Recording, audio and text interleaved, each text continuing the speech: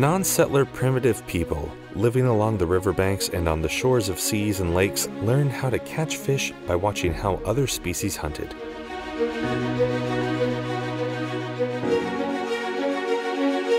Fish was tasty and valuable food caught with bare hands for primitive people.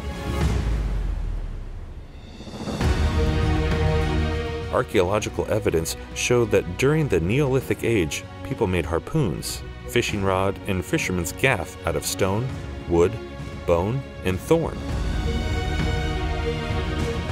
Moreover, dating back to 3000 BC, Chinese used to produce gray mullet in basins covered with salted water. The Romans are known to raise carp and freshwater mullets in fish ponds. The first written records on fishery were the ancient Egyptian inscriptions dating back to 2000 BC. These inscriptions reveal that Egyptian fishermen had used some forms of nets.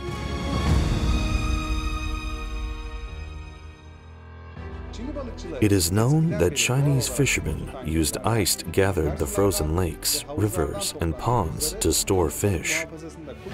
In Europe, cooling freshly caught fish to extend their storage periods was first invented when fish was transported from Scotland to England by sea in the 18th century. At the end of the 19th century, mechanically produced ice on the fishing boat changed radically the life of fishermen.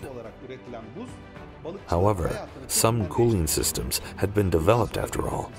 Among the developed systems, none was as useful as the ice used to cool fish.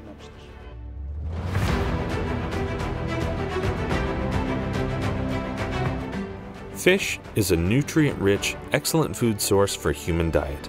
With its rich content of protein and polyunsaturated fatty acids, it is a very important food as it meets the body's basic nutrient needs and makes good impact on human physiology and metabolic functions in terms of a healthy lifestyle and preventing from diseases. Fish contains 18 to 20% of protein and a rich source of vitamins A, D, and B. It is packed with phosphor, iron, selenium, calcium, and a very significant source of omega-3. Fishing and seafood industry is a very important source of food income for hundreds of thousands of people around the world.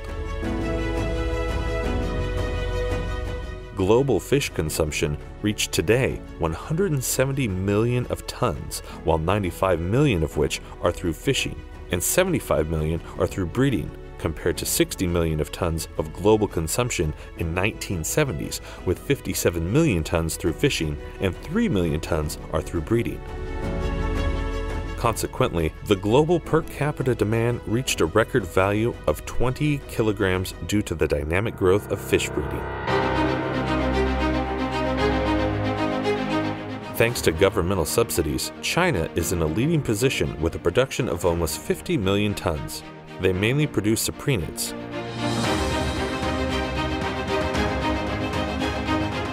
Other main producer countries are India, Vietnam, Bangladesh, and the United States. 4 species of commercial value are tuna, lobster, prawn, and cephalopod.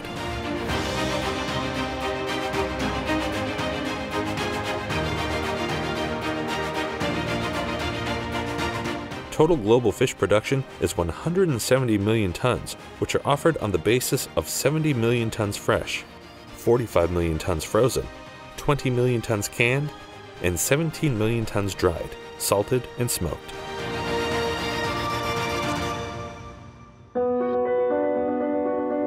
The European Union by far was the largest import market in 2014 and 2015, followed by the United States and Japan. Fishing industry is the primary industry for revenue generation, employment, food safety, food and foreign currency income for many developing countries. Fishing export of developing countries in 2014 was $80 billion US.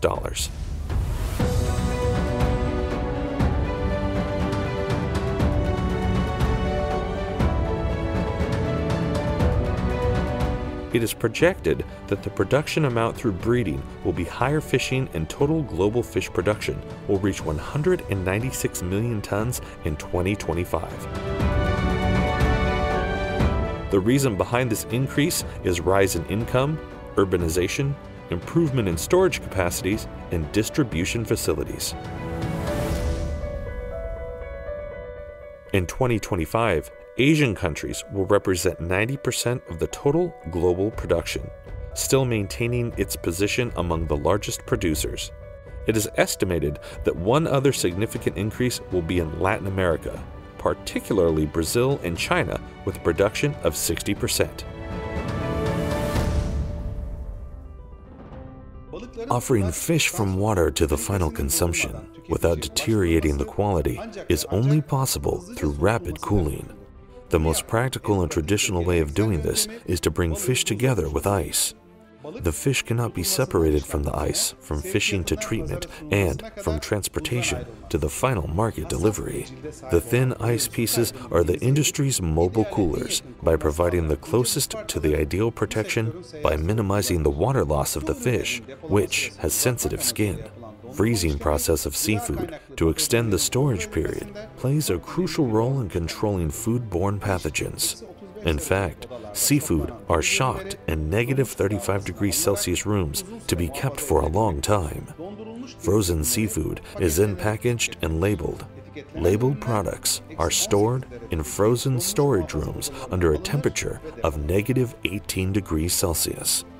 Rapid population growth, extreme and unconscious fishing, environmental adverse factors have led to a rapid decline in the natural fish resources of the world, and even the risk of extinction of some species. At that level, it is clear that the gap in natural fish stocks can be covered nothing but by the increase in breeding.